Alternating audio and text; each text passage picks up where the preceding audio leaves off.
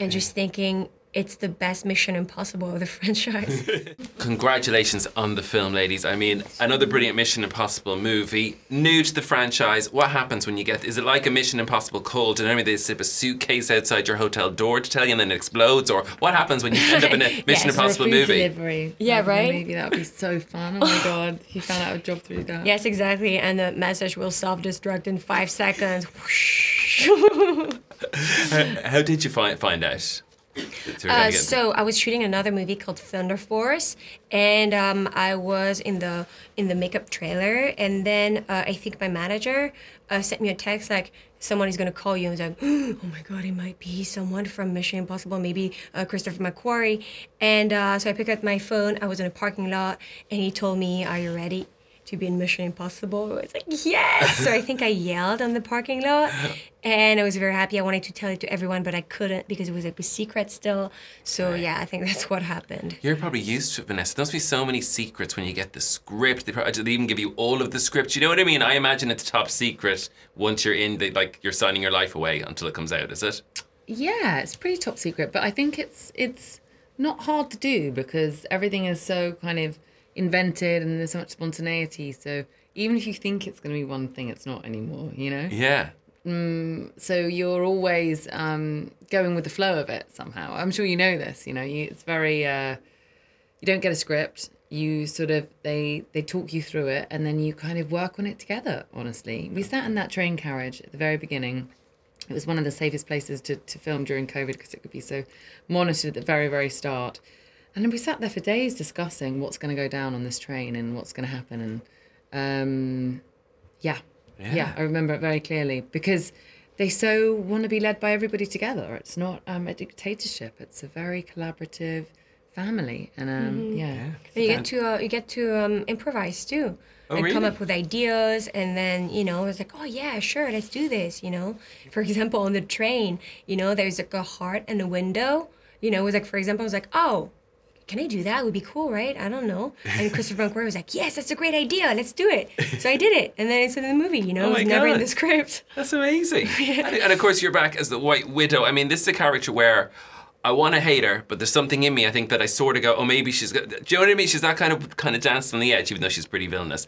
Do you like that about her? What's it like to play a character like that? Mm-hmm. That wasn't me, actually. That was Vanessa Redgrave from the first movie who plays my mother. And so I watched what she did. And I remember watching when I first got the job when they said, you're going to be Max's daughter. And so you've inherited the family business from her. And I remember watching her in that first film going, how does she do that? How does she play so bad but be so... charming, you know, and she is anyway, but she's smiling through the whole thing and she's almost flirting with him. Yeah. I just thought, yeah, there's how so the hell much does she seduction do and so much power in oh your my character. goodness. It's Well, it's a small percentage of what Vanessa Redgrave did, so I just tried to watch that 1,000 times. What she I does thought they is were extraordinary. related, actually. I had to Google it, you know? Yeah.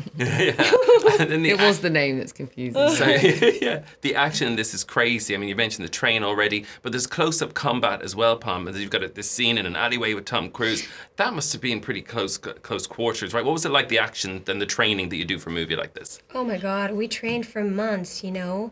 So it's like fight training, of course, but also, you know, you have to work on your stamina and on your, like, to make sure it can be explosive, you know? Yeah. So it's sprints uphill. You have to make sure that you're able to do this takes too many, a lot of times in a row, to do the fight scene several days in a row. So you have to make sure you're strong enough to do that, you know? Yeah. So, so we did that, and then to get to shoot with Tom was such a dream, you know? And it was very technical because the alleyway is so narrow, you know? So we had to make sure that to find out where we would place the camera, how to light the scene. So it's like all these little things and to think of.